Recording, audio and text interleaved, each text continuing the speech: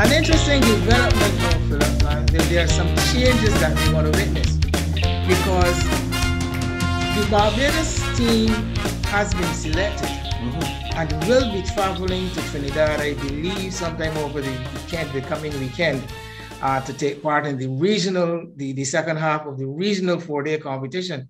And that is going to affect a few teams as far as the strength of some of these teams are concerned. And it will be very interesting to see what these withdrawals, if you can use that word, from some of the teams will throw up when the competition resumes. I think the Empire, as far as numbers are concerned, will be the hardest hit. Of course, we know that there are players who are more crucial, individual players who are more crucial to their teams than others. And we take a look at a team like Pickwick, for instance. I mean, Pickwick without Shea Hope is a completely different Pickwick. You know, it is a definitely weakened side. Likewise, a Spartan without Shamar Brooks. You know, so on the other hand, a team like Carlton, I've been noticing, well, they have already lost a couple, but I don't think they will be as hard hit as some of these other teams. You can think of Keon Harding missing for Carlton, for instance. Well, I can tell you something. Keon Harding in the game against Foundation last weekend didn't even have to ball.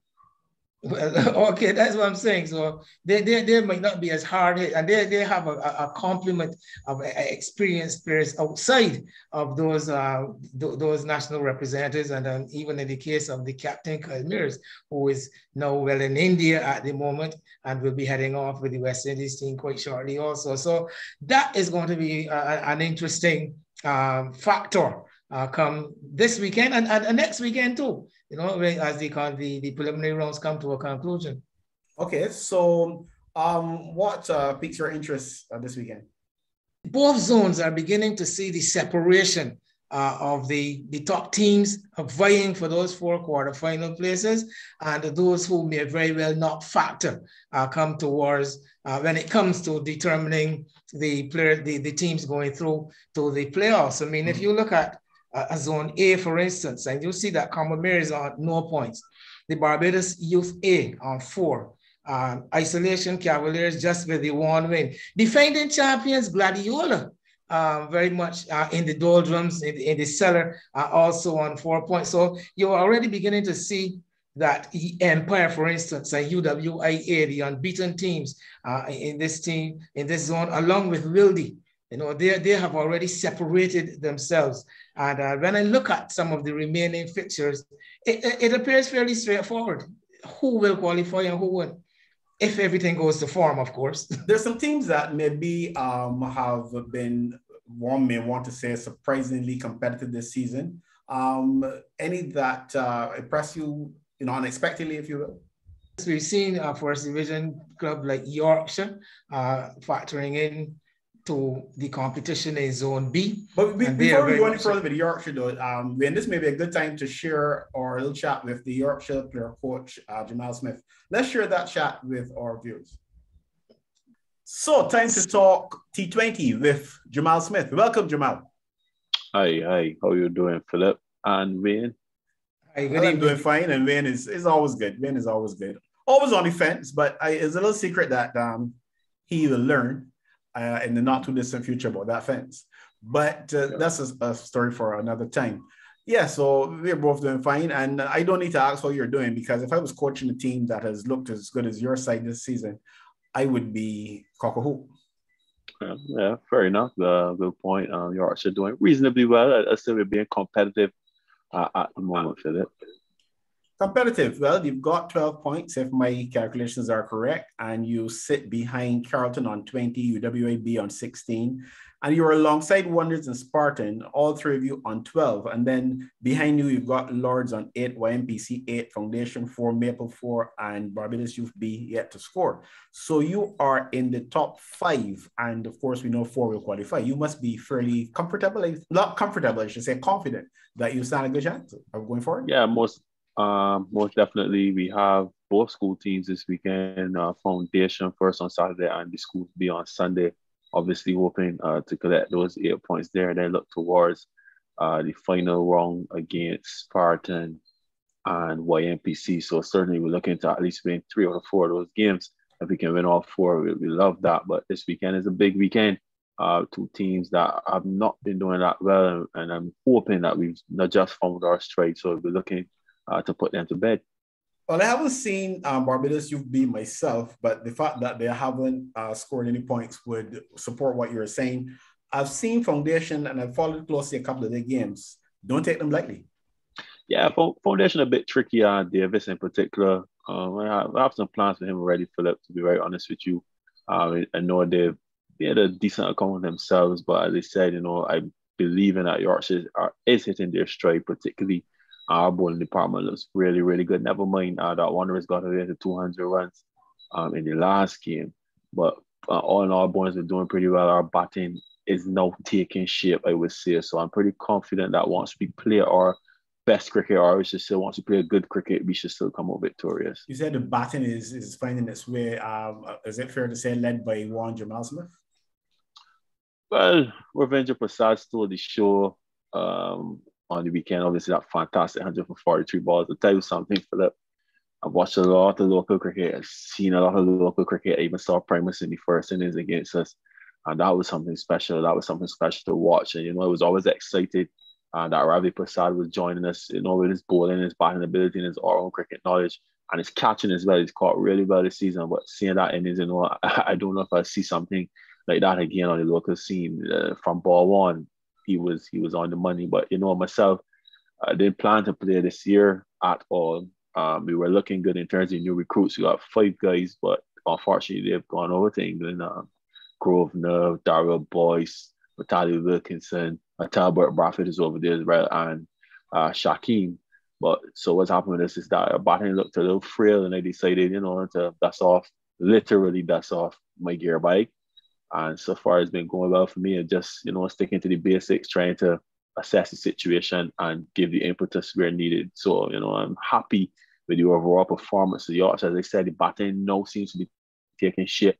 Still need a little more from Lane, need a little more from Nero and Lamar as well. I believe Lamar has a lot of ability at the top. Lamar Worrell, he hasn't had any major scores yet, but I think he's still a fella to look out for. So overall, satisfied.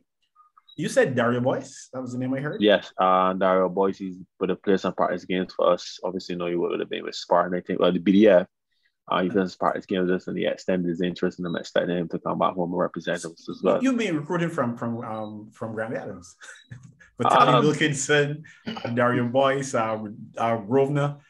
You don't have to answer that. You don't have to confess to that. I mean, the BDF as well. And as you know, for the guys move in pairs, sometimes they move in triples or even 4s, and they're comfortable in the environment. They live close by as well, so yes, it all works for me. It all works for Yorkshire.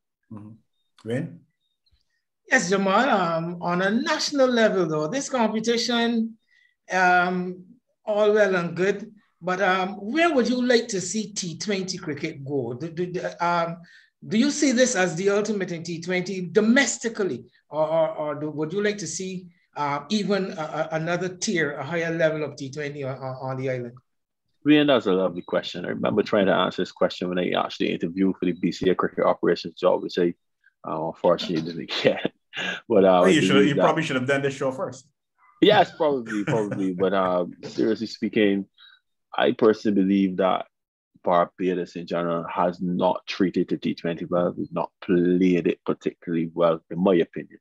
I always like to say that the only major stars, obviously, we have Kyle Mears and Jason Holder we had, but from back then, just possibly Dwayne Smith, we had that whole era with Larry Bob and Carlo Martin, those guys. I'm sure you remember that tournament on the sticky we hit, etc.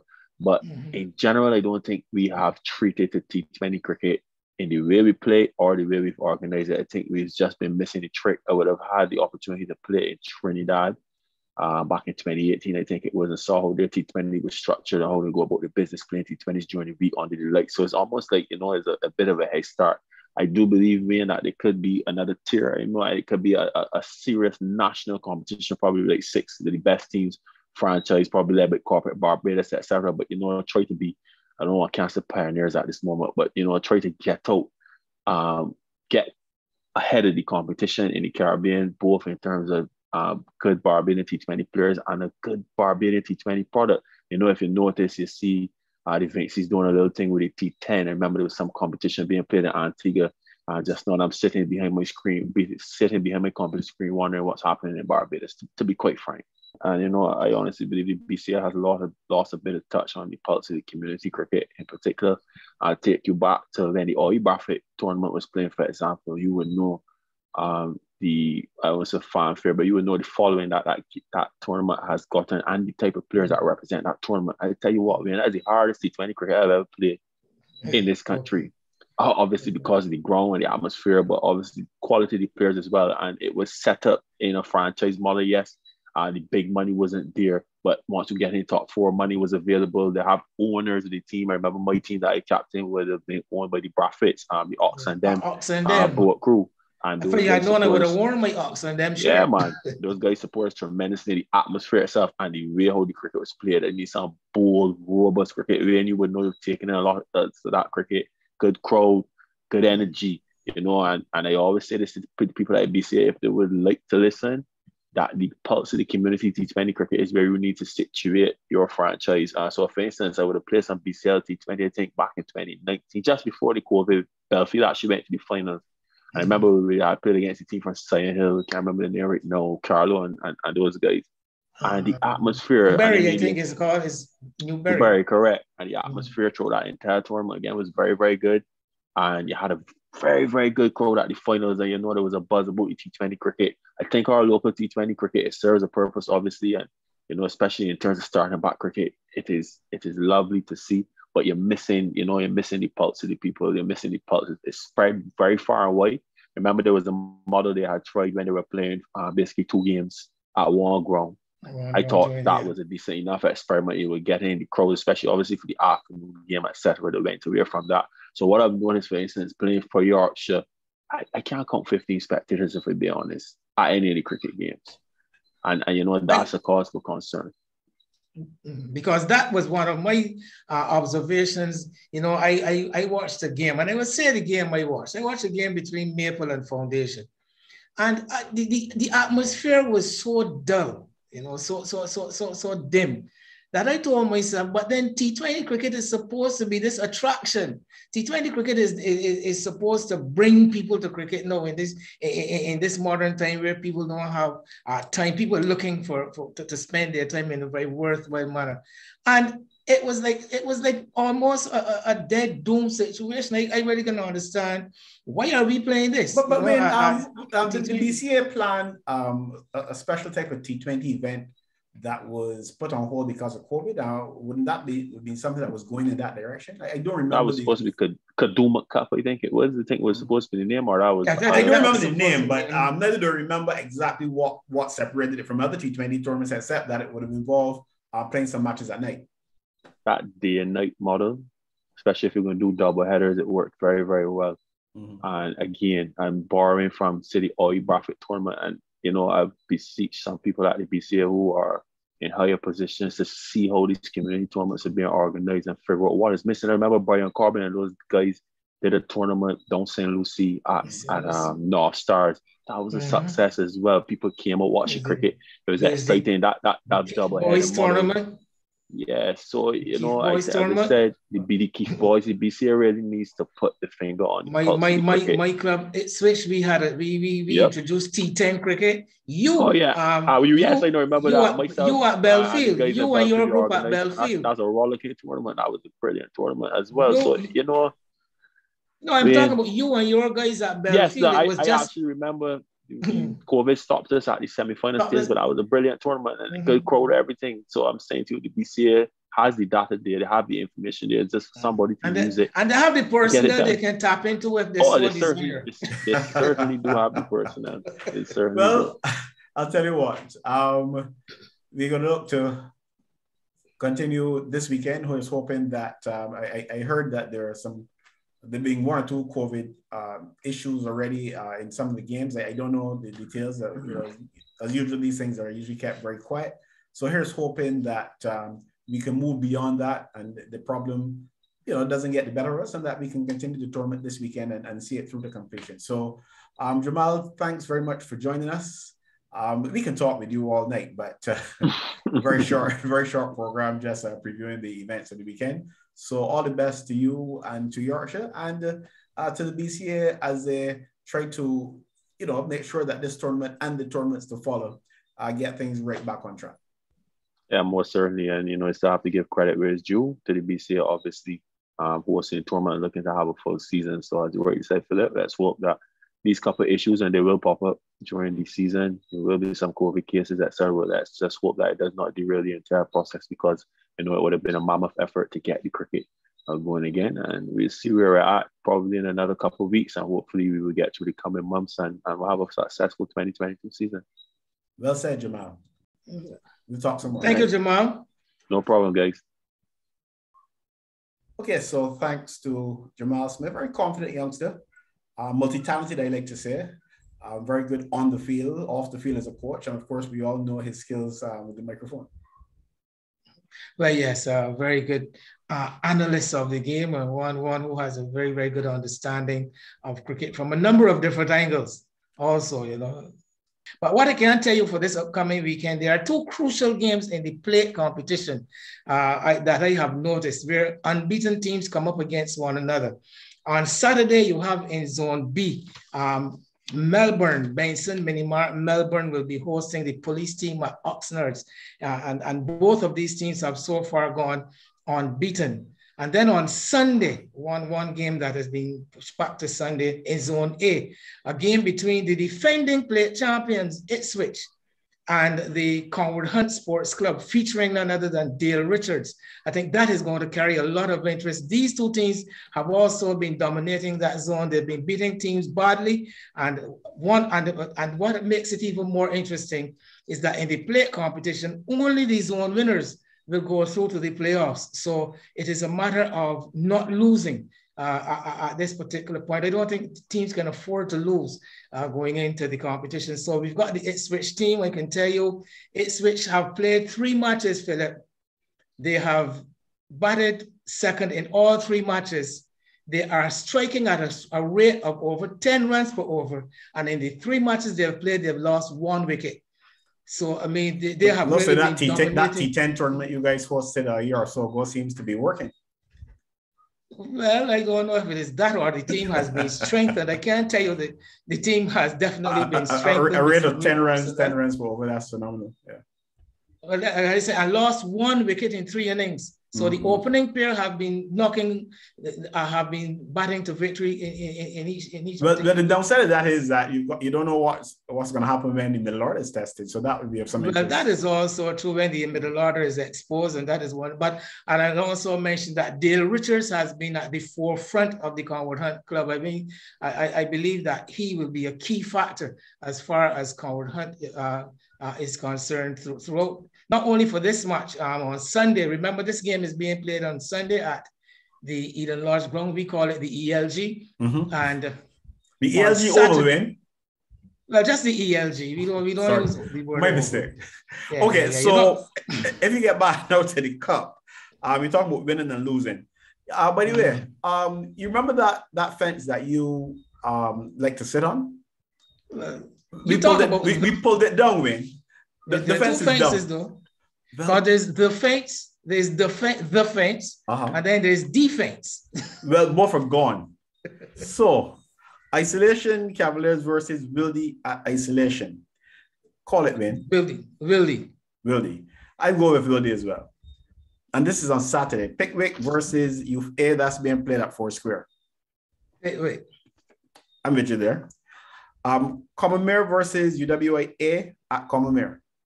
UWA. I wouldn't argue with you. Police versus Empire. A tricky one. Police been playing some good cricket in spots. Empire will be weakened, but I will still go with the Blues. Empire. Gladiola versus St. Catherine at Races. Gladiola. The form book says St. Catherine. I'm going to go with Gladiola in this. I'm giving Gladiola that home advantage, and I'm giving them that because if they play to potential, I think they'll be a better side than St. Catherine. But yeah, maybe on form, St. Catherine would have done a bit better. UWA versus YMPC. UWA B versus YMPC. YMPC, very much dependent on Dwayne Smith's performance, but on form, UWIB. Well, I was just going to say, I'm not going to be with you there because I thought you were going to YMPC route. But yes, I would think UWIB would be the favorites there for me. Lords versus Wonders. I'm going with Wonders. In fact, Wonders looks to me to be certainly one of the best organized teams in the competition. So I'll be backing them. Yeah. What do you think? Yeah, Wanderers look very, very prepared, and Lords, a good start, but against lesser opposition. But against a side like Wanderers, I wouldn't give them much of a chance. Maple versus Spartan at Trent. I'm going to go with Spartan for experience. Even without Brooks. Even without Brooks. Foundation versus Yorkshire at Churchill. Yorkshire should have been this one. I would think so. Carlton versus Youth B. Well, a show in Carlton. Yeah, and again, like Wonders, very impressed with what I've seen from Carlton so far. On Sunday, Commonwealth versus Wildy at Waterford. Not Waterford. At Waterford. At Waterford, yes. Waterford, yes. You're going with Wildy, so like Isolation versus Pickwick at Isolation. I'll take Pickwick. I'll take Pickwick as well. Police versus Youth A at Weymouth. Police. Likewise. St. Catherine versus UWA at St. Catherine. UWA. Likewise. Empire versus Gladiola at Bank Hall. Empire. Very much so. And in the other zone, UWA-B versus Wanderers at UWA. I'm still going to go with Wanderers. We're both going with Wanderers. YMPC versus Maple at YMPC versus Maple at Beckles Road. YMPC should get the better of it. I would think so. I give them home advantage and the Dwayne Smith advantage. Foundation versus Lords. It's the hardest one of all to call, I must say. But Lords, the strength has been in their bowling, and I think that their bowling might be a bit too strong for Foundation. So I'll go with Lords. Well, I will differ on this one. I think that I like what I saw from Foundation, even against Carlton, although they were comfortably beaten. But they've got to work on their fielding. But I like the intent in terms of the batting, and I think they've got some pretty good bowlers. And the guy Doughty that you had talked about on the previous show, he was equally impressive in that game as well. And if Davis gets going, he could cause some problems. So I'm going to go. I'm going to go with Foundation there. So we have a point of difference. Spartan versus Carlton at Queens Park. Carlton on form, definitely. I would weaken Spartan team. And Youth B versus Yorkshire. Youth being the home side. I'm going to go with Yorkshire there. Well, yeah, Yorkshire should get home there. So an interesting series of matches, or two sets of matches on Saturdays and Sundays. As you said, the one that's probably the trickiest of all will be that Foundation Lords contest. The teams that are doing well, let's say, for the most part, are up against teams that have not been doing so well. So unless we get some major upsets, well, we'll just have to wait and see. Cricket, the game of glorious uncertainty. Well, I just was going to mention that it's still cricket. It's still played on the day. And I like to mention it has thrown so much egg in my face now that I am immune to egg. Okay, well, it was good chatting with you regarding the T20. So we're going to invite our viewers to join us again next week when we talk T20.